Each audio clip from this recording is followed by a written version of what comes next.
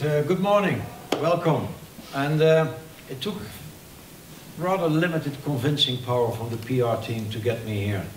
First of all, it's a nice environment, it's a nice audience, and it's two subjects which are, when you are a little bit longer in the company, are very close to my heart and to our heart. And that is, we'll talk today about the cross-country.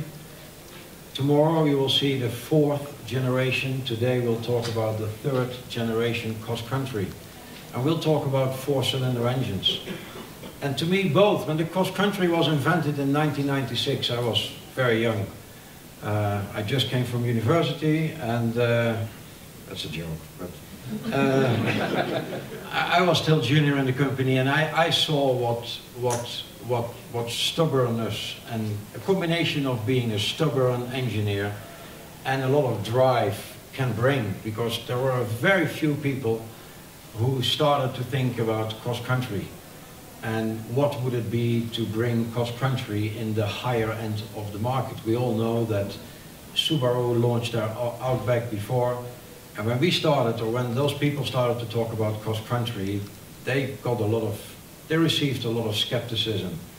For those a little bit known with the car industry, we had the Syncar Matra Rancho, which was not a great success, and immediately people started to relate cross-country with that car.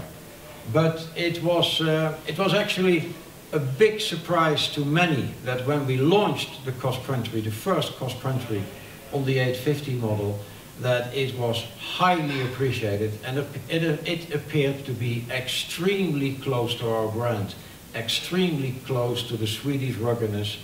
And we entered the market, which was very new, and you just have to look around now. The market has been entered in the meantime by many of our premium competitors.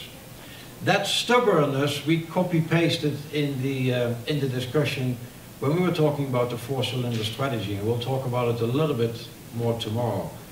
But as you probably remember or know from earlier presentations, we took a very bold decision in 2008 to go for four-cylinder turbos only.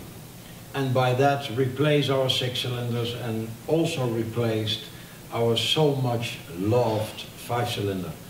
And what you see here today, the car you drive today, the XC60 all-wheel drive, is literally, it's replacing, this four-cylinder is replacing the last five-cylinder which we launched in 1992 when the 850 was introduced. So actually this is a quite remarkable moment, because now all our cars are equipped with four-cylinder.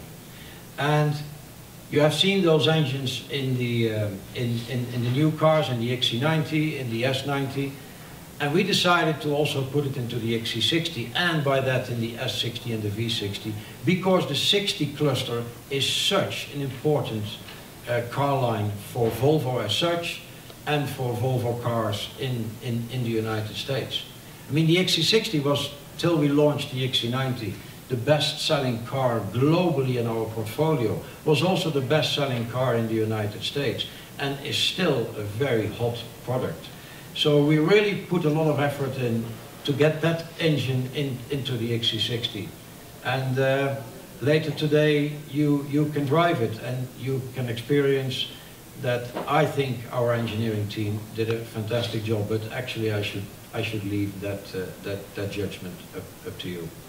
We're looking forward to it. We still have big ambitions with the XC60.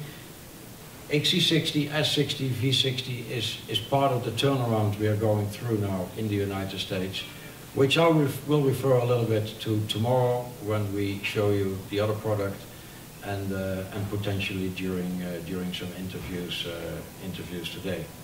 So now I would like to invite Joe on stage, who can talk a little bit more in detail about the car and the cars you are going to drive.